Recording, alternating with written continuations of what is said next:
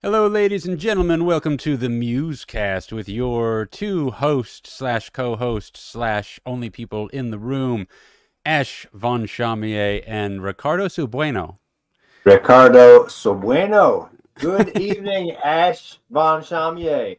And Hey, welcome to Cue the Muses. I'm remote. I'm in Wakulla. I had practice with Dave's last night. Tonight, it was that's great. Working on new music, having fun. Got to roll with Jason Adams at the Tiger Rock Jiu-Jitsu Academy for a little bit. Hell Super yeah. awesome. You got a black eye? Yeah, I got a black eye from the top team down in Melbourne, and it's getting better. Okay, nice. Yeah, Those yeah. last a little while. Black eye can last a few weeks. I've had a few of them in my time. Yeah, I've got it. I mean, the black eye is just a visible thing. There's all sorts of stuff happens. Yeah, yeah, It totally. never doesn't happen. It's always Right. there. Yeah, totally, man. Yeah, It but wears dude, things out. today's an exciting day. We're recording this episode on Thursday night, and it's going to premiere this weekend. But today you dropped brand new video. Rough Cut Productions dropped the brand new. Yes, You take it. Tell me all Thanks, about it. man. Yeah, it's super exciting. It's a new car film for Trans Am Worldwide, who I've been doing videos for the past decade. And those videos we've generated tens of millions of plays on those videos over the years. So that is absolutely where my work has gotten the most exposure. And so we just put out a new one. We actually put out one a couple of months ago, and what I wanted to kind of talk about a bit is like the YouTube algorithm, Oh, YouTube rhythm, man. the YouTube rhythm. This is the inside lane of knowing what's really going on. Yeah. So here's the thing. Like, a lot of people haven't had a video that has gone viral before, and I've had quite a few of them through the Trans Am Worldwide stuff. And in fact, the most viral one was when I did the Burt Reynolds Bandit one. As far as velocity goes, that thing was #3 top thing trending on Facebook as well for a full weekend when it came out back in the day. And that one over the course of time generated like 40 million plays, somewhere in that neighborhood. And it was, the bulk of them happened on Facebook by somebody that ripped our video, put it on their own Facebook page. And we didn't know, at that time, Facebook still wasn't like much of a place to put a video, so that we didn't even think about putting it there physically. We just thought about sharing the YouTube link. And it took off, and somebody had done it, and then we just didn't want to kill the steam. And so we watched it skyrocket, and we just told them, look, you got to at least, we're not going to take it off because we want exposure, and we're not going to kill the momentum. But you have to at least put more contact information on there so they know how to get a hold of, Yeah. Did they play nice with you? They sure did. But, obviously that channel, we weren't the first video they did it to. The channel was basically focused on doing exactly just that. They would rip people's videos, in particular, From like car YouTube. videos. Yeah. And put them on their own channel as Facebook video uploads. So that way Facebook would highly endorse it versus what happens when you put up a YouTube link. Facebook doesn't share that much at all. And so basically, we make one of these roughly one every year to year and a half. In this case, we've switched around the whole battle plan here. Normally, Trans Am Worldwide hires me directly to make a video for a new model of car. In this case, we've switched it around where the customers that are purchasing these wild, insane muscle cars, that sell for quite they start at 175,000 and go up from there. And with all the bells and whistles, you can, I don't know if I'm allowed to say how high the price officially goes, but over double what I just said. It goes super high. They go super high. It goes super high. So it's like top of the end food chain, but what you get is these 1,500 horsepower, handcrafted, fully carbon fiber built, vehicles that are, well, watch the video and you'll find out. They really are. They really are. Everything down to like every nut, everything on, like everything's done as to the highest quality that can possibly be done. And so the new model is the Chevelle. I really should have pulled up some pictures that we could have looked at on here just so I could feature. But if you know me, you probably already seen the video. But what I really wanted to talk about was like the algorithm, how this works. So normally the way that it's worked, even up to the last video that we did that unveiled the Chevelle, that video currently has over 2.5 million plays on it. and we put it out last year, last March, I think. So just over a year. We 23. just crossed the Yep. threshold, yeah, of 2023. And that did very well. That took off like a rocket ship. And this is the way that they normally do. When you put up a video, normally you want to take advantage of velocity. Velocity is how fast in its first 48 hours it accumulates plays. If it does well with that, then YouTube endorses it and throws it out as more suggestions in the algorithm. It sure does. It offers it, and suggestions are across all of YouTube accounts for 75% of the plays that all YouTube creators get.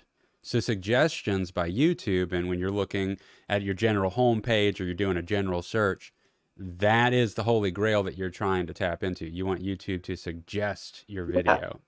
Yeah, And you want the guy looking up car videos is scrolling through, and then there's 10 different car videos that show up. Yours is first on the list as the next one. He might have looked up something specific. Yours is right there behind it. That's how it's run. Totally. If they look up something somewhat specific that's related to whatever it is that you've created, then you want to hopefully be towards the top of that list. And as far as their homepage, when you first go to YouTube, every time you open YouTube, every time, even if you refresh it, you're going to get a different batch of videos that it recommends. Just being on that period is a major deal. Now, I don't know how often it appears like that on people's pages, but we put out a video. So that one I mentioned 2.5 million plays, that was a year ago. Now we don't make a video for a year, and then 2 months ago we put out a new video, and this one was for the last Trans Am that they were building on of the body style that they've been doing them on. It was a special edition one-off Trans Am. That video was out 2 months ago. That video, when it first started, was a little bit scary because we put it out and the whole day went by and we only had, I want to say somewhere like maybe 6 to 9,000 plays in total for the whole first day. That is very low by comparisons and measurements of what we've experienced in the past. So we're like, man, we've had complete confidence in the quality of the video. Everyone that did watch it had insane things to say about it. So we're like, we know that we nailed this, but YouTube is not recommending us. Now, why is that happening? Is it that because we haven't made a video for a year, we're so low in the search ranking for, YouTube rewards consistent content creation also, and taking a year break, are we at the bottom of the barrel again? And I don't know if that was the case. So then a few days goes by and we're still only at like 20,000+ plays, which is like the lowest performance we've ever experienced for video.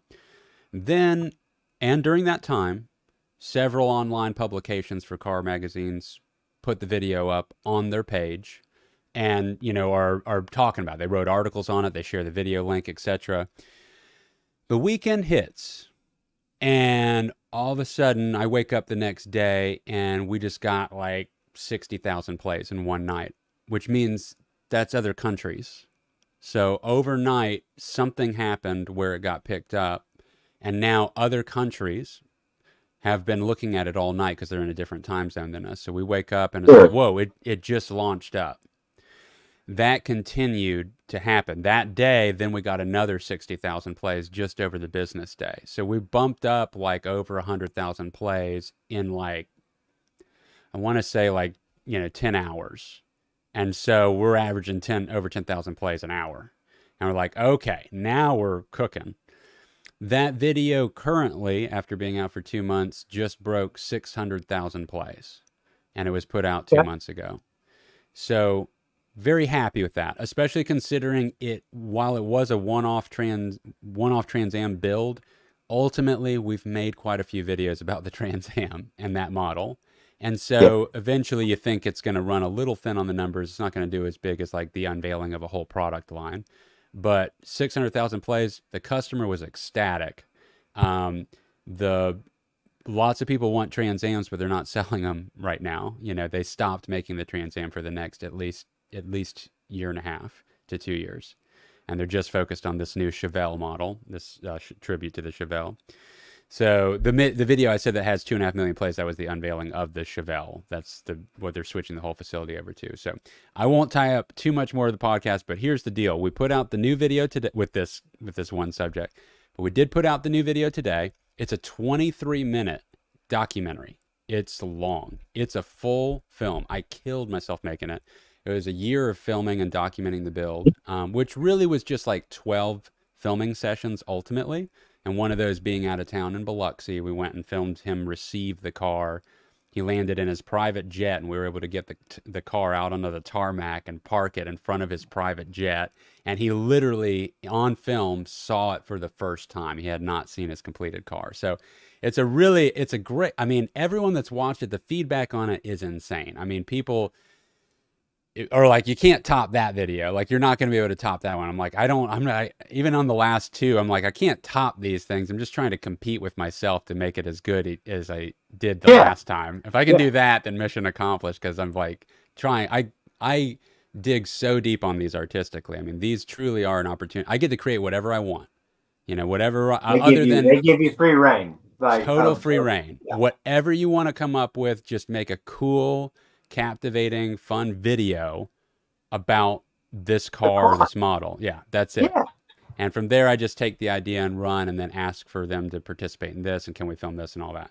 So they're huge. It's so fun. It's so rewarding. So this thing comes out now. Here we are. Day one came out at 7:30 a.m. Right now it's 10:45 p.m.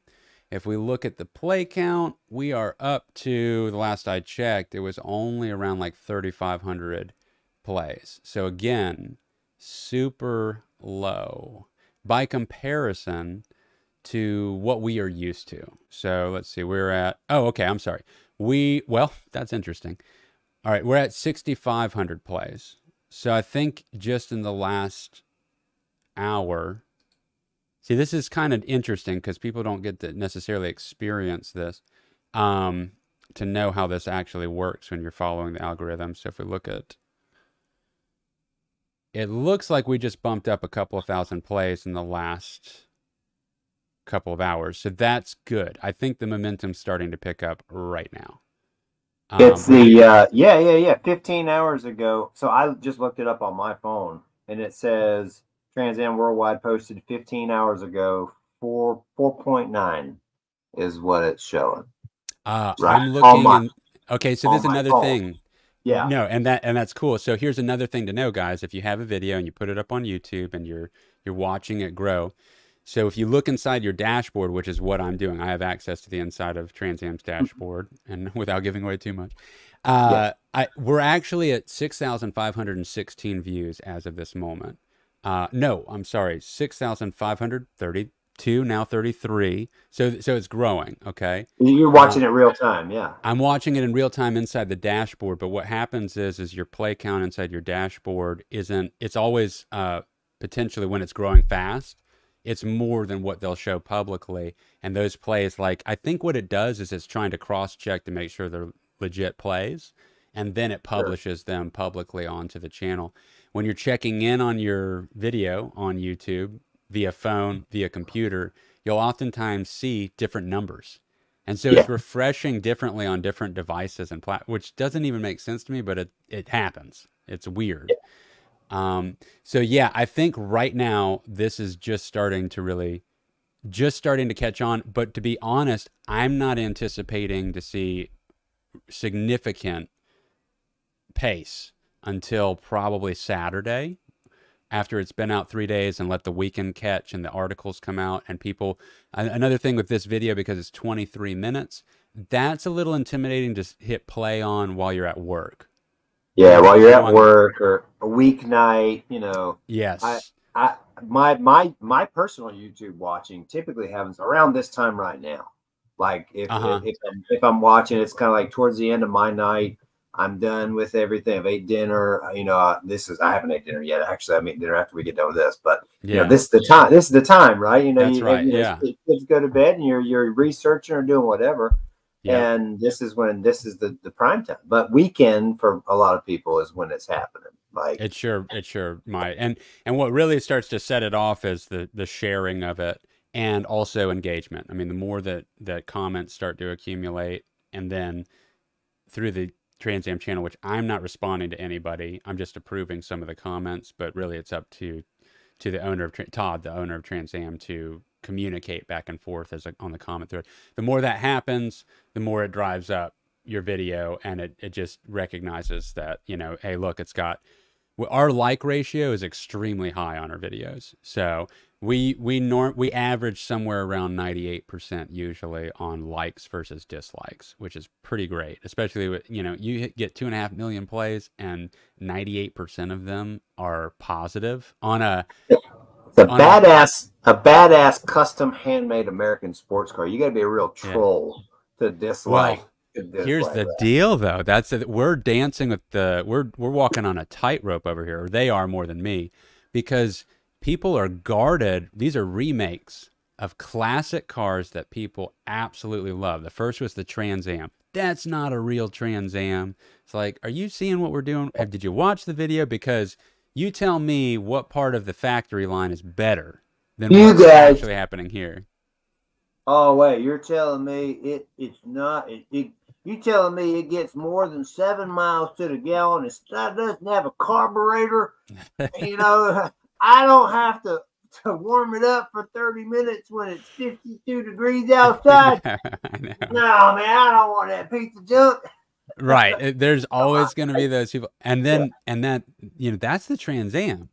The Chevelle is significantly more of a staple in the American muscle car history. I mean, the more people, the era and the Chevelle, you know, the Chevelle is, the Trans Am is an icon in like pop culture, and it is an icon in car culture, but the Chevelle in car culture is the car.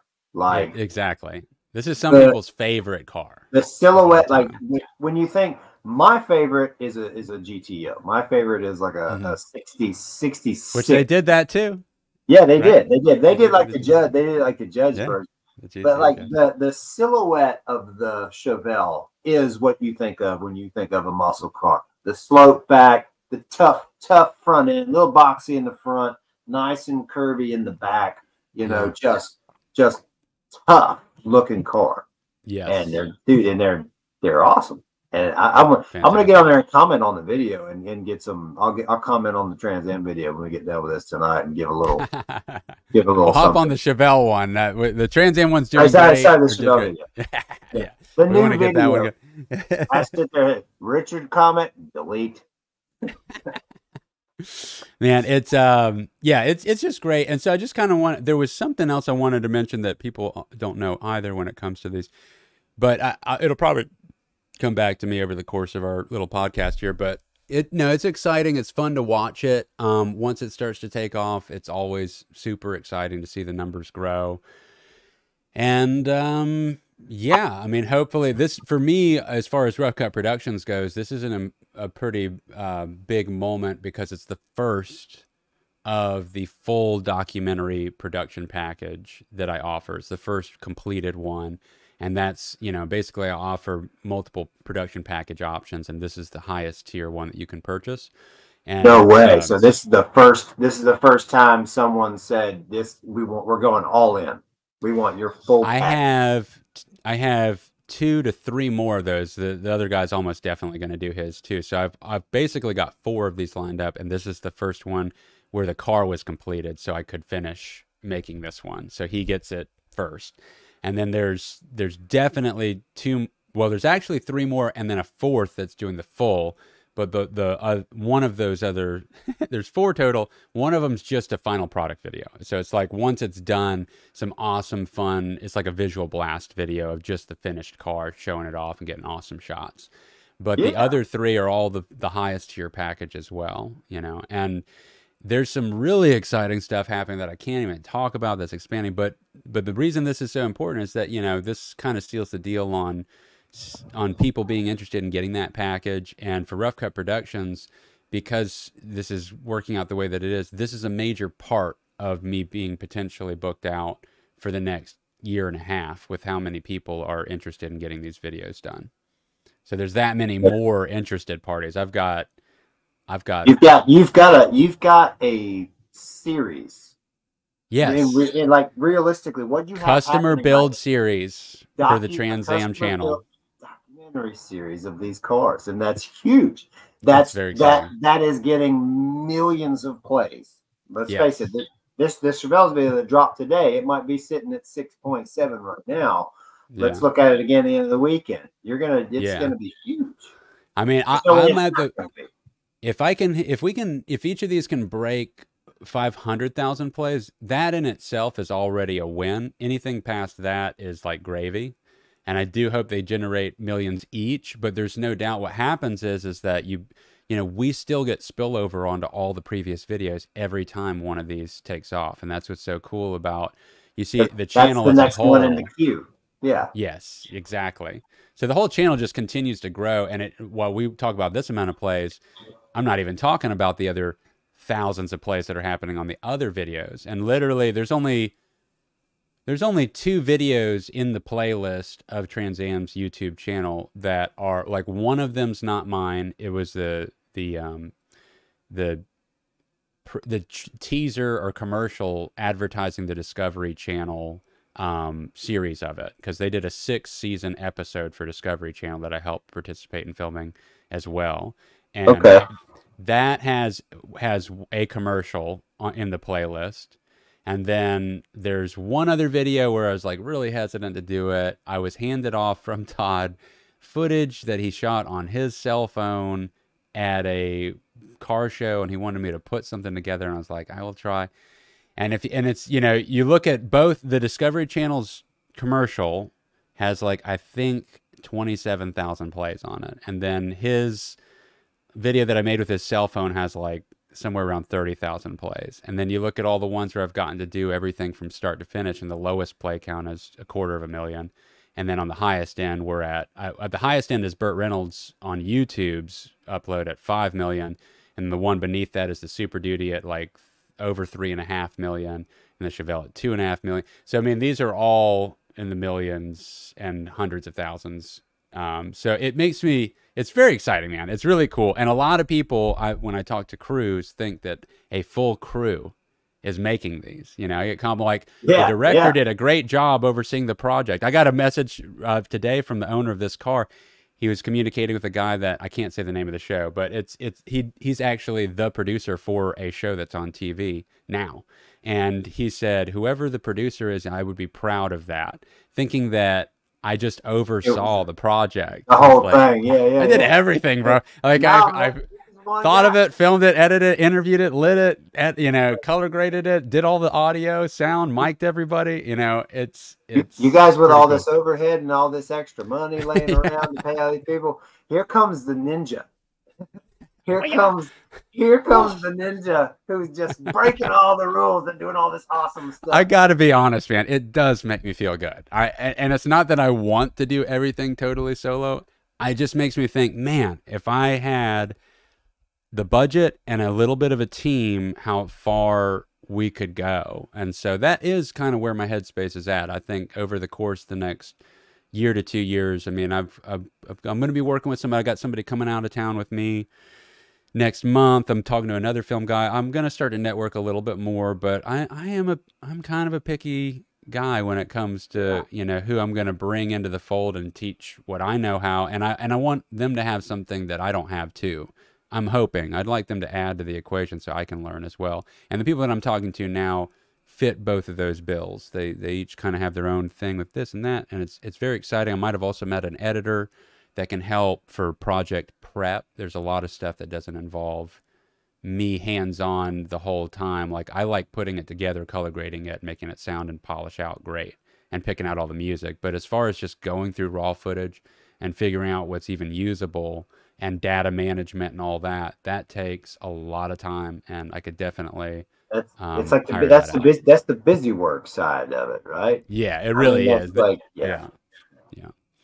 So I talked about that way longer than I meant to, man. I'm looking at the number here. It's like 25. Well, that's the most exciting thing. I'm up here in Tallahassee. I'm not going to get to see you this time around. I'm here for work and practice and stuff. But that what you did today, dropping that video, and that accomplishment that's the biggest thing happening right now. I mean, Right on. other than our little show, Cue Oh the yeah. Muses, that Well, that's the spins thing. off Yeah. of this podcast that tries, That's but that my ultimate love. I mean, if I could do absolutely anything, I like making these a lot and I want to continue making them, but Cue the Muses, I want that to at least be at a minimum 50% of what I do, or Cue the Muses and things like it, collaborations with musicians and music videos and shorts and all that kind of stuff. I'd like that to be 75% of what I do. And then I just come in and do like 3 massive car films a year or something like that. And that's the whole year is just that shit. Well, car videos are pretty damn bitching. I mean, they're fun. If I couldn't do Yeah. music, but I get to do these awesome muscle car things. Yeah. That's pretty damn cool. Second choice. It's so cool, dude. It's insane. Absolutely. Yeah.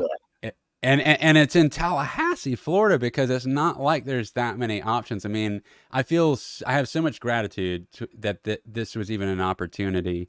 But I will, just to, voice it, guys, if you're starting your own business, because I've been at this for 20 plus years now, it will not just come to you. You have to, I'm just giving you the suggestion. You have to look for it. You got a cold call. That's how this whole relationship started. It started off with a cold email that I got rejected with. Yeah. And just because you get rejected doesn't mean that it's over. It's not. That's just the beginning. I thought, I know. It's like what happened was the guy at the front counter rejected it. He said, "We appreciate it, but blah, blah, blah." And then the owner came across that email like 2-3 weeks later. He just stumbled across it. And it's like, "What's this?" And then he reached out to me. And at that time, my reel that I had submitted was literally just shit I shot predominantly in my backyard with my new camera, which was a cool property. I mean, there was cool nature and stuff. And there was like bugs and a raccoon. Yeah, the bird sink. That's where I was living at the time. And so that was it. That was like what I had to like power pitch that I wanted to make a video. But I offered to do it for $350. That's the price I threw out there. And then I took it. To get started. He's like, okay. For him, thinking of it as a business guy, even if this sucks and I don't use it, it's worth the shot. $350, this guy's going to bust his ass on a video. Let's see if he can do it. And I took 300 of it and bought a GoPro so I could have the shots that were mounted on the car. There you go. So I made $50 on that. And that didn't even, actually, I spent it on gas. And hard drives. I went in the hole making it. Yeah. But that's what it takes. That's what it takes. That's right. You take a chance. It's a calculated risk, right? I mean, you're like you go out on a limb. It's not too much. I mean, you're talking $350, but it's also that first step, and that's the bigger part of it. That first blind leap. You calculate, find your angle, and go for it. And don't not do anything. Just go. Yeah. And don't only work as much as you got paid. You have to work. No. This is like your opportunity to do a portfolio. You have access to making something that people might actually look at. You better make it the best portfolio piece you can do. You have to work past what you were paid for it to build up that portfolio. Yep. Because it's going to come back. Evidently it has. It's doing it. That's what happens. You put it in, you get what you put in to anything like that. Well, the next video I made for them was a short documentary. Well, it was like a 15 or 16 minute documentary. I'd never done something like that. I signed on to doing it, and I got them to go for it, and I started filming it, and I realized I have no idea what I'm doing. This is so scary. I don't know where do I even start on putting this together. I mean, I did an interview and I don't even know, like, how do I start building this? I had never built something, but I charged $3,500 for that. So I literally charged 10 times the amount just in one gig. I went from the first one to the second one 10 times. And when he said yes to the 35, which he thought about for a moment, I was like, holy shit, like I could actually, maybe I can do this for a career. So I was like, I'm going to kill this. And then I went in and started doing it. And I was like, I have no idea what I'm doing. There were so many moments of absolute despair of me thinking I'd gotten in way over my head and I was going to have to give the money back. But you can't do that. You can't tap out. You can't tap out from the pressure.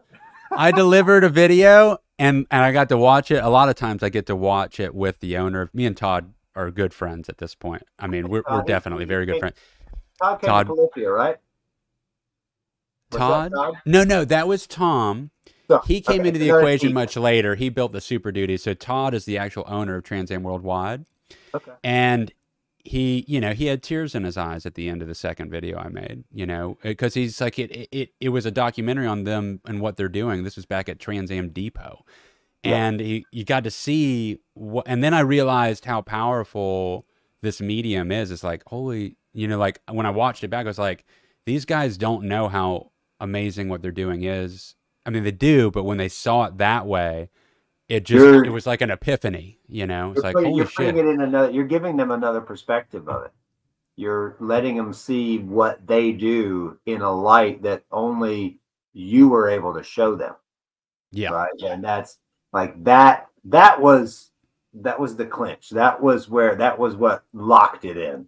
Right. It was that moment for sure. It was a reality check for me. It was a reality check for them. And it was like, because I realized hey, I can actually do this. Like this is only my first time ever trying a documentary, and I got some tears to happen, you know. It's like, this is amazing. And that video did well. I mean, it got like, you know, I think we broke 150,000 plays on it. This is back when, you know, YouTube still wasn't even allowing you to put a video longer than 10 minutes unless I remember that. Yeah. We had to break it up into 2 parts. I didn't even know that was a stipulation. We had to break it up into 2 parts. And so it kind of squashed the plays a little bit, but anyway, it all worked out. We re-uploaded it as a single video later, and then it got another like 100,000+ plays and all that. But you just never know. It's like, it's a wild ride. But yesterday, actually, the last thing just is kind of fun. This is just an example of how, you know, how much me and Todd, the owner of Trans Am, get off on this. So I finished exporting the video. I've been up 14-hour days, 7-day weeks, 3 or 4 weeks in a row since I've been back from Texas. There are months of editing leading up to me even going on that trip to Texas. And we get back and I finally finish it up. I'm exporting it. It gets out, and I'm about to watch it as the first proof, because I don't get to see it completed until this final export happens. It gets so graphic heavy with the color grade that you can't watch it back in real time until it's exported. So I exported. I'm about to watch it in the office for the first time. Todd texted me and he's like, so what time, I told him it would be done, you know, that day, which was 2 days ago. He's like, when will it be uploaded? And I'm like, it's a massive file. I'm about to proof check it. Once it's uploaded, then it'll be, you know, a few hours of upload. Then it might, depending on how much traffic there is, it's going to take a few hours to process, maybe an hour. It'll be tonight. And then it's like, I can't wait. I'm so excited. And I was like, you want to just come over and watch the proof check with me? And he's like, when? I was like right now. And he's like, I'm on my way. And he came over and watched it with me the first time. And we're both giggling and getting giddy at watch. Because I throw it, you know how I go. It's a 65-inch OLED. I crank up the stereo. We're going to watch it and hear it loud and proud. And he was absolutely floored. He thought I raised the bar. And I was, you know, so it's fun. But that's what's so fun about that relationship. He loves making these things too. So it's a collaboration for sure. That dude, that's human whatever this is, human. That's us. That's us and Cue the Music. Like, Dick, you know, when I message some people or collaborate with some people, like, you are like me in that, well, and Todd is similar in this way. It's just that it's with the car stuff. We'll just keep talking about this stuff until the cats come home. I mean, we don't get off subject. We're just like so excited, and I think I think that that's important. You know, sometimes I've definitely had a lot of situations collaborating with different people, both musically and in video world, where there's just crickets to some extent. It's one-liner responses, even if they like something. It's like, there's no momentum. Let's get some momentum happening and help this grow like fire, you know? There really is something to like individual wavelengths between creativity amongst people, person to person. You know, you and I work together like we do, and there's a reason for that. And it's something to do with, you know, our mindsets are on a similar wavelength. And you and Todd are obviously on the same thing. It's a similar wavelength because I've had band experiences with other musicians that, you know, in a room with you, we click, we talk about things, we go down avenues, and it's always flowing. And I've been in experience with other musicians, not bad musicians, great musicians, but there's Sure, just totally. no, you know, that feeling, just like you said, they're like, there's a block there. There's there's a level of uncomfort or awkwardness or whatever it is, and it just turns into a wall. Hmm. And it's not, and it's an incompatibility issue. And like a long time ago, I used to have it with whoever it was, a drummer or a vocalist or another guitar player, and not anything against the person individually. It's just weird. It's just like it just doesn't click. There's no chemistry there. The wavelengths are Yeah. too different, and they're fighting each other. And Hmm. that's a big thing for success too. You know, you have to surround yourself with, if you're solo, it's a different story, right? Then with you, your wavelengths are with your clients, and Right. you work independently. But people in a team environment, like at my job, I work in a team environment, and it's a lot of individual tasks, but everyone has to gel. Everyone has to be able to be on a similar wavelength to be successful, because you can't be compatible with someone and work with them. You're not going to get the level, you're not going to put the output, you're not going to get the output that you need with that other individual there, because you're hindering one another for whatever reason it could be. And it's like, just an important part of success in general, I think, to surround yourself with people that are on a similar wavelength that you are. I totally agree, and I think the energy there. I almost feel like the best way to approach some. Well, this is just me in my own head, I guess. I can't say this is the way people should think, but I feel like it's like, all right, we have an idea, we want to make this thing happen, and then you run into hurdles where that doesn't work for whatever reason. This could be how a song goes. It could be how we just lost access to a location. It could be somebody isn't going to be in something that said that they were going to be. It could be anything. But it's some kind of hurdle that seems like, okay, we're on pause. But you don't pause. I think of it like you're water and you're like trickling through, and you're going to find whatever crack, so you keep flowing all the way down until you get to the Yep. ground or whatever, or wherever. You know, it's like there is no stopping this. There's no container that's going to hold it completely. There's a leak somewhere, and the water's going to go there. And being sensitive and flexible enough, pliable enough, fluid Yep. enough that you'll just, and then also accepting that maybe that's exactly what's making this thing what it wants to be.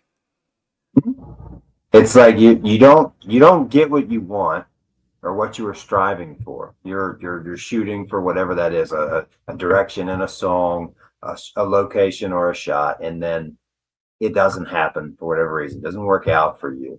You don't get the position that you wanted, but there's an opening. There's going to be another opening, and if your mind is stuck on not letting go Hmm. of what you wanted, you're missing everything else. You're missing That's right. all the opportunities. All the opportunities are still there. There's no shortage. They're always there. You just have to be looking to see them. You have to be aware and be able to let go. The important thing is being able to let go of something that you were going for to go for something else. And 9 times out of 10 or whatever, it's going to be just as good, or even that's where the magic is. Like you said, Hmm. that's that part. That's the fun part, because that's what you never expected. And then it's even more incredible than you ever thought, because you didn't think of it. Does that make sense? Absolutely. Oh, I mean, it makes total sense to me because I've tested it a million times, and that's the way it works. I used to be a lot more stubborn about thinking something needed to be a certain way or it's not worth doing, you know? Yeah. And that is all you're doing is creating, like you said, it is a wall. Yeah. That the art of not of allowing yourself to just to see wherever it wants to go and be Uh-oh. open to the Is idea it that your internet connection or mine? You have become frozen in time. oh Ladies and no, gentlemen, Ash is am I frozen frozen in time? in Oh, time. you're playing in perfect harmony for me. Can you see me?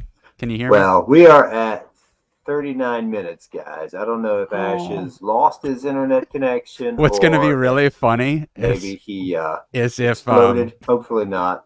if this is I'm going your to go internet ahead and shut her and down, though, guys. Thanks for listening. I'm Dick. That's Ash. Oh, now he's back. I was about to close it down. Dude, you know what's hilarious? I could see you and hear you the entire time, perfect, no freezing or anything. Yeah. And I don't know which end it was, but if I was thinking if somebody can see this happening, what I'm seeing, where you're like, well, I can't see when I'm talking to you, and I'm like, I can see you, I'm right here, don't turn it off. How funny! You were frozen on your side. You were like this. I believe you. I believe. Well, it'll be a funny episode to watch. I'm going to watch this part back, so we're at the 40-minute mark. We'll see what actually happened. But I could see and hear you the whole time, so it's hilarious. And we're talking about getting past shit and like deal with problems. Yeah. All right, well, we'll see you later. We're broken. Okay, yeah, it's broke. Well, hey, there is something else that I wanted to talk about though. You threw up, and I haven't even I've been in full blast, but you threw up a logo of Atlas Studios. And it seemed like there was a post. Yep. I'm sorry. The Atlas Productions. I did. Productions. I'm working on logos. I'm working on logos right now. So that one looked really cool. Yeah, dude. I'm going with like a nautical map theme. You know, Atlas as in a map. Yeah. And you know, it's the studio is almost there. It's so close. The drum set sounds so good in the room. The room sounds so good. It's not a big room. It's a smaller room, but it sounds so good in there. Kyron had a couple of high school kids over. He's starting another little band down in Brevard. He had a drummer and a guitar player come over, and they were jamming in there. It sounded phenomenal. They were doing a couple of Nirvana covers. They were working on In Bloom. And they worked on In Bloom for a little while, and it was good. It sounds, you know, that angsty. They're all teenagers. Teenage Nirvana is perfect. It's so good. But I've got when you say that it's sounding so good, are you saying that your recording quality that you're getting at, or just the room itself physically sounds so good? The room sounds good. I haven't recorded. Cool. I haven't recorded them. They sound good in the room. I made a couple of breakthroughs with some rough mixes I was messing with, and I found I stumbled in and accidentally figured out how to use multi-band compressors very well. I just, for whatever it was, I hadn't really messed with it too much. I started getting in a multi-band compressor and really separating and spreading out the individual instruments within the mix using the multi-band compressor. And I've also got a couple of pieces of hardware. I talked to Brett. I was like, you know, I want to get some good vocal preamps. You know, what would you recommend for vocal preamps? He said, Neve 1073. And, you know, I'm a recording guy, but I'm not a traditional recording guy like he is. So I didn't know what it was. I was like, cool, I'll look it up. Oh, that's what a Neve 1073 is. Cool. I got a clone. I got two clones. I got two clones, and they're actually, I haven't hooked them up yet. They're at my house down south. They got delivered today, and an 1176 compressor, and that's going to be my vocal chain, and it's the beginning of something that's going to be super, super cool. Kurt's going to come down and track some stuff soon. And my guys from Dave's Last Night are going to come down and finish tracking the album. So it's going to get set up. I am going to open the studio up for business pretty soon, talking to some local friends here. Get it, you know, just like you said, you know, it's not something I'm doing full time, because I do work full time and you know, I have a day job, but it is a passion that I want to do. You know, I'm not trying to start a recording studio to make millions of dollars, because that's not the way it works anymore. You know, bands don't have budgets for albums because nobody's buying albums. Record labels don't have big budgets for albums because nobody's buying albums. So there's a weird time in the world right now where there still are these high-end recording studios with millions of dollars of equipment inside of them, but they don't generate the same profit. So now it's like, now they're more like, I don't know how they operate. I know Tom Tapley travels around studios. Like people will fly him in, record at a recording studio, and then, you know, ship him out and pay him for his time. And I might talk to him about coming down when I start tracking at my studio, you know, hire him to fly in and help out with engineering on some drum Oh, tracks. wow. That's going to be the next step, because when we were up there in Atlanta with him, he told us, he was like, hey, I travel, guys, just call me up and, come down and work on drums, because Brett Haslund, who did our album, is Yes. like he's the best engineer I've ever worked with doing vocals.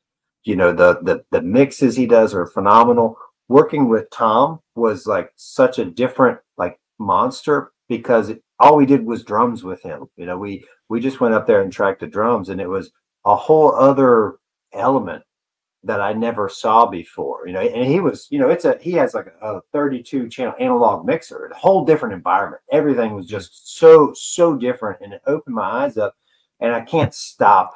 That feeling. You're like, I have to understand this. This is something. This is a skill set that I need, and I'm like, in my YouTube algorithm right now is nothing but preamp mixes, running external inserts and jujitsu. That's it. Yeah. That's all that comes up in my YouTube. Yeah. Now it's going to be Chevelle's and Trans Am stuffs, because I'm going to be having your stuff on my YouTube. That's awesome. Yeah, You said, I have a technical question for you. So you said that you got 2 of the clones of the Neves. Yeah, I got two Neves. What's the purpose of having 2? Purpose of 2 is because if I was only worried about doing vocals, I would just get 1. But having 2 means that's the beginning of my drum channel as well. So the drum channel, having 2, that's the start. That's this kick drum and the snare drum. Okay. Now, the Neve clones that I got, they're 1073 EQs. So they have the Neve EQ. Now the Neve EQ is it's a 3-band equalizer, but the 3-band equalizer has a selectable sweep. What I've really went down the rabbit hole on is EQ ranges that are predetermined points on the mids, the lows, and the highs.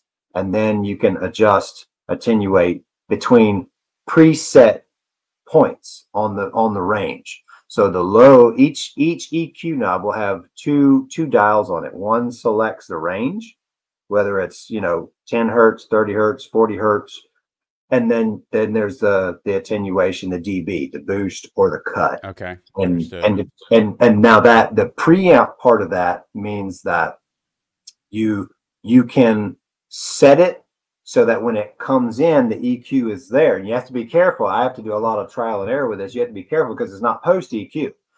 It's really good. What I've been doing with my studio is recording with a dynamic microphone, a Shure SM7B, the one you're talking into.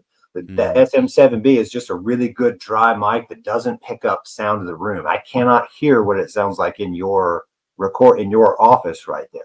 So, right, and I'm testing this now so you guys can think about that while I talk like a robot. That's right. But pre-processing the signal as it comes in does a couple of things. And the biggest thing that I'm getting it for really is because you can get that thing sounding so good on the way in that the performer, they hear themselves. And you don't want to like throw a bunch of effects on the performer, like a bunch of reverbs and delays. It sounds cool, but what they're going to do is they're going to use that as a tool, and then their voice, you're not going to get that performance. Like what I'm really focusing on is having a signal chain, and also to run, 2 EQs means 2 mics with an EQ on it. Single compressor means, I'll only be able to compress one at a time on the way in, but I'll be able to compress it later in Pro Tools. But having that, getting them to sound as good as you can get them to sound and boost that confidence level, and that it's bringing out the performance. Absolutely. And that's where I want to, especially for Kyron and these young kids, they're jamming. And like, I'm talking to some people in the Brevard music scene. Like I had a long conversation with a gentleman who's in a couple of bands. His name's Matthew. He is the drummer for a band called Fields of Saturn down there. Really cool guy. But he was telling me, he's like, all these bands in Brevard, everything's in flux. Right now, bands are switching members. New bands are starting up, and it's like a blossoming time in the scene for them down there. And he was like, everybody's going to be looking to record. He said, new bands are going to want to have new music, right? I was like, well, I just opened up shop, so let's, we'll figure that one out. Get over here to the house, and we'll do it. Totally. That sounds like so much fun, man. Yeah. It's going to be like weekend warrior stuff, evening stuff. I'm super excited about the hardware editions, the room, the tracking room. When you guys come down, I think we're talking about getting together for a show that we're all going to go to, that I actually need to talk to you about offline. But it's the what was the show? King Crimson? Are we talking about King Crimson? Again, we talked about it on our last episode. Okay. When you guys come down, our whole episode was named after it. I don't know. I talked about so much stuff. I had a brain fart. I'm like, we're going, and I'm going to. When you couldn't remember what it was, I was like, are we talking about a different show? I'm going. Give me some credit. I'm going to a lot of concerts in the next. You're all good, bro. Year.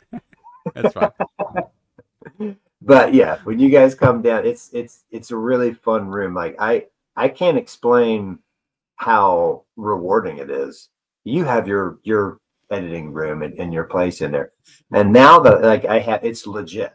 Like yeah, it feels good, it looks good, and it's most importantly, it sounds good. It's like I went down the rabbit hole of design, purposefully built the space.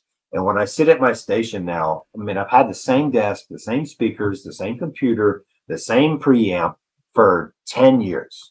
Yeah. And I've always just had it in the house, Yes. And one time I had it here. I'm in Wakulla. One time I had it here in the rehearsal space for Days Last Night, Fighting Giants. You've been in that room. We wrote a lot of our album, the Key to the Muses album, in that room. Definitely. It's a jam room, but it's not a recording room. It wasn't built purposefully like that. And this room that I have down there is just when you come down and sit down, I'm looking forward to it. Like you sit down at the desk, and when you hear it in that space, it's like, holy crap, it worked. Like all the dimensions and the materials and the angles and this, everything just comes together, and it's everything. And I'm going back to these mixes, like that doesn't sound right. And when I get it right, wow, like it's such a cool experience. Yeah, well, two things. One, I totally identify with what you're saying. It's like when you put the investment in and the time and the effort, and then you actually end up with the equipment, the space dedicated to it. It's such a driver it's like exciting. It's like it makes you take what you're doing so much more seriously that it's super empowering.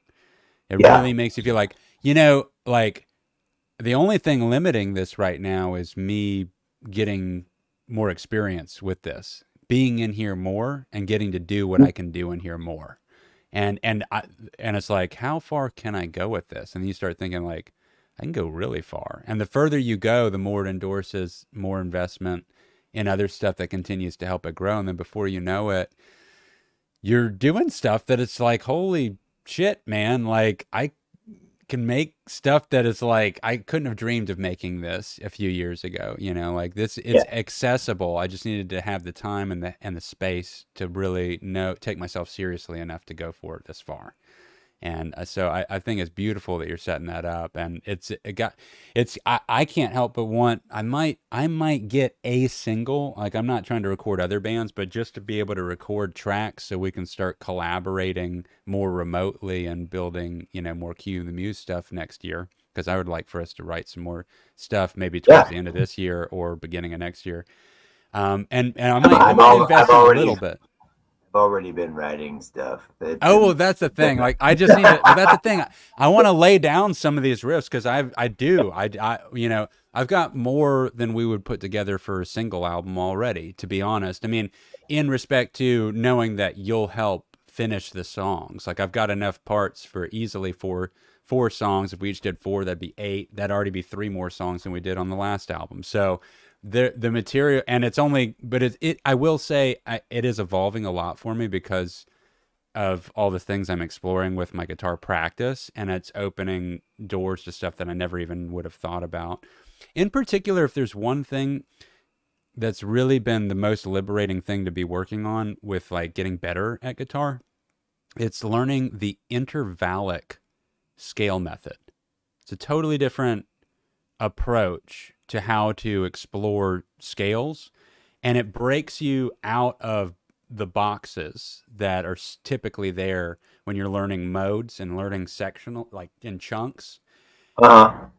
A lot of times if you're watching a player, especially like me, and they're soloing or something or free jamming or even with the way they're kind of in this quadrant, and then when they move, even if they're moving to another section of the guitar, they're kind of in another, now they're in another box. You can identify what that box is. It's like, I know that pattern, that's that box. The intervallic method is, it breaks it into even smaller chunks. So it's not all sectional, like with the full, like 4-fret area. And it's actually more in like 3-string clumps that stretch across 8 frets. And you learn how to do the scale, the same scale with every finger.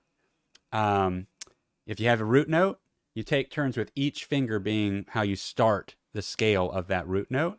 And so now you're learning it on both ends rather than just in the one section where you always start with your index finger as the beginning of that scale. It's like, no, now start the scale with your middle finger and then now play the scale this way, because now you can reach these notes that are before. And then now play with your ring finger. Now you can only reach this note over here. And now you can go do all these notes. And so you have 4 patterns of how to approach each chunk of the scale. And it's all the same scale. And then you do that everywhere that note happens on the fretboard. So if you were learning D, you'd go to every spot the D is, and you'd learn that same concept, starting the root note with each individual finger and how to make that pattern happen. And it sounds possibly more complicated than it actually is. It's like at first, and I'm like, well, that feels kind of small and weird. I'm picturing it because you're using the same scale, but when you start with a different finger and you're running through a scale, it's going to change the way you approach. It's going to change. You're not doing the same sequence, right? Or are you doing? It's the same technical notes, but it's absolutely a different pattern with what you can reach within those 4 frets from that finger. So you're learning it rather than all right here. If the root note's in the middle, let's say, you're learning how to play it all the way out this way and all the way this way. And every time you start with a different finger, there's a different pattern sequence that you can use. Yeah. And so and that's just the top string. Now go to the next string. Now go to your A string. Where does the D happen on your A string? Cool. Figure it all out there. Then go to your D string. Where does the D string start on the D string? And you could start at the 12th fret if you want. And you do this over and over again. And then it gets a little bit interesting when you get to your B string, because now you have to compensate for the fret moving up some. But what happens is it's like and so now I've gotten in a habit of free soloing over like backing guitar tracks and stuff. And the difference between now and even a few months ago exploring this method, it is truly night and day. I mean, as far as my comfort level for constantly being able to know where I'm at on the fretboard, it's so much more comfortable. Like the doors are unlocking. It feels so much more fun and liberating.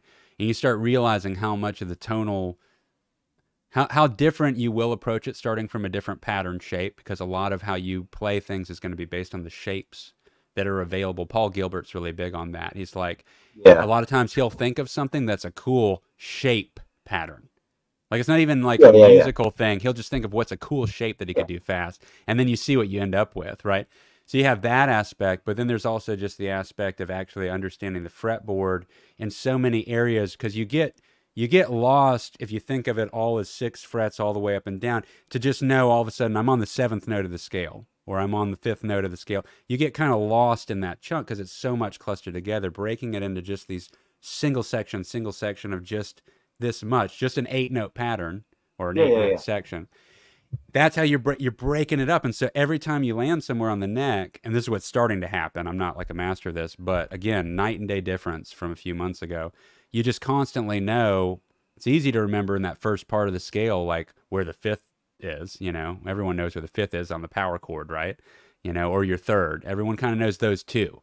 But past that, where's your 7th? Where's your 4th? At any given time within the scale on any part of the fretboard, And that's what starts to happen, because everything feels like that first little block. You're breaking it into the little blocks. So intervallic scale method. And you can look it up on YouTube. I'll look it up. I needed to call you earlier because I just everything you said makes a little bit of sense to me. But at practice tonight, we're working on our new song, Dave's last night's new song, The Wolf-Headed Rooster, and the last chord of that song that I play is a really interesting chord to me. It's like basically what I'm going for is I wanted my distorted electric guitar to sound like a horror movie scream, like a woman's scream, like that shrieking. I wanted to end on that just shriek, just terrified shriek. And the chord pattern I found, I did it at practice today, and I held the chord out. I always hold it out a little bit and play with it at the end. And I turned it clean and I strummed it. And I said, you know what, guys? I really need to ask somebody who knows how to play guitar what the name of this chord is. I don't know if that's me. I don't know a lot of chord names, honestly. Well, but, you know, you see the chord names. It's like E suspended minor 7 with the the E suspended and the little B's and the hashtags and stuff on there. Yeah, I'm not that kind of guitar player. I think you're on a journey where you're going to be that. I'm heading in that direction. I am starting to learn. Like there is a jazz song. Well, if you even call it now, a funk jazz song. Yeah. Now I'm gonna have to, because you are. So now I'm gonna have to, and you're putting all this extra work on me, and I like that about you. Yeah, man. Yeah, we drive each other. That's the whole thing. Like, and that's the thing about momentum and all that. Like, it keeps propelling each other. It's a fun collaboration. But yeah, well, if I know once I see it, we could figure out what notes it is in the scale, and then we could from there we could figure out what the chord is. But I just need to know what the numbers are of I can, yeah. So what I'll do a little fun project tonight, and we can talk about it on the next podcast when we figure out what the chord is. I'll draw it out like tabs and fingers on there, and I'll what I like though is that that was your inspiration for the chord you searched for, was that it was trying to be a howling terror. I wanted it just out. I wanted it to sound like that. When I send you the chord, I want you to play, like I want you to pull it and just like hit it and like break it and play with it, and you'll hear like it. Man, it sounds like a scream. It's the only way I can describe. Cool, I was like, cool. Do you know what key the song is in? Is it in a single key?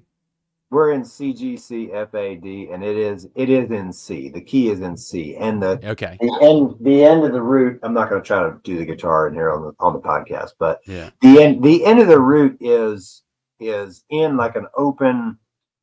It scales up. It goes like a 1, 2, 3, 3, 4, like in the movement. It's the first one, the second, the third again, and then the fourth is just, I take the last note and I just twist it, and it becomes the scream. I switch my higher. It's all 4 fingers on different strings. Yeah, it's inverted, but it's inverted on the high 3. Not the lower one. It's only a single fret on the A string, and then I'm fretting the bottom 3, the D, the B, and the G, in such a way. And I'm up high, like close to the 12th fret, and it's it's inverted, and it's almost a power chord, but it's not, because it's only the 1 finger and then the 3. It's just a weird. Yeah. It's my favorite chord. It's the scream chord. It's the scream. Because what I find a lot of and we're at our point, but as far as chords go, there's so many chords that I play in songs. I've never, now I'm actually going into the songs and trying to understand what the hell I did better, just to know, like, and I'm like, oh, that's what I was doing here. This was a triad that whole time. I didn't even realize this was considered a triad. I just called it the diddly-do thing. This is because you and I both play by feel and by the way we hear and the way it makes us feel. That's right. And I don't want to lose that in this. Like, that's why I kind of avoided getting specific about this stuff, because there is something about once you can label something that you're limited to the label. And so, like, you feel like it's easy to fall in the camp of like, this is how it's supposed to be. This is the scale. That's the scale. But it's like when I'm playing my old Kill Cluso stuff, I'm like, oh, yeah, this shit is not, no wonder this sounded different to me, because it's not traditional scaling. There's a lot of stuff where it's like, if I was only traditionally taught, I wouldn't have thought to go to this. Like, you normally don't play that note in this key like that, but that's what makes it cool. And a lot of metal is that. a lot of metal puts in some discorded note that wouldn't traditionally be in a scale, some weird half step somewhere, and that's metal. I mean, that's a lot of, and I'm like, okay, that makes sense, and I like that. Yeah. Yeah, Dissonance. exactly, Yeah. exactly. Dude, what a great technical episode. I think that guys, if you sat in and listened to this, I mean, hopefully, I think that was a pretty fun conversation. Yeah, I had great time. Me too. Cue the Muses is our show. You guys know about it. This is the first time in all the episodes I'm not going to play our 2-minute commercial for it. We'll play it next time. We'll give it to you guys next time. It's been awesome. It's been a great conversation. I'm so excited about the video. I'm going to watch the new Chevelle. It's Chevelle, right? Yeah. Yeah, if you do 70SS, it's probably going to pop up and it's going to put that picture of a car in front of a jet. You know, that's right. A new Chevelle in front of a jet. That's the video. And yeah, I look forward to getting to check it out. Check it out when you have time where you can actually watch it. But dude, I am definitely proud of what it is. I think it's pretty entertaining from start to finish. But we'll see what you think. I can't wait. Cool. I'm gonna crash tonight, and then I might. Yeah. I don't want to watch it and like be all tired. And you can check it out next week. It doesn't matter. It's just there whenever you have time to actually watch it. That's when to watch. I'll be home tomorrow. What I'll do is I'll pull it up in the studio and put it in the monitor room. Oh, that'd be cool, man. Because dude, I spent so much time just on the audio and the sound design and the songs I chose. Yeah, man. I mean, there's like 2 weeks just on audio alone on the edit. So. But what I'm not going to do is watch it on this. Thank you. I appreciate it. I am not going to watch your video for the first time on this or this laptop for that matter. Right on, man. I appreciate that. I'm going to watch it in the studio. Cool, dude. Man. Sounds great. Have a great night, guys. Thanks for hanging out with us for an hour. Yeah, bye, guys. We're Dick and Ash. We'll see you next time. Booyah.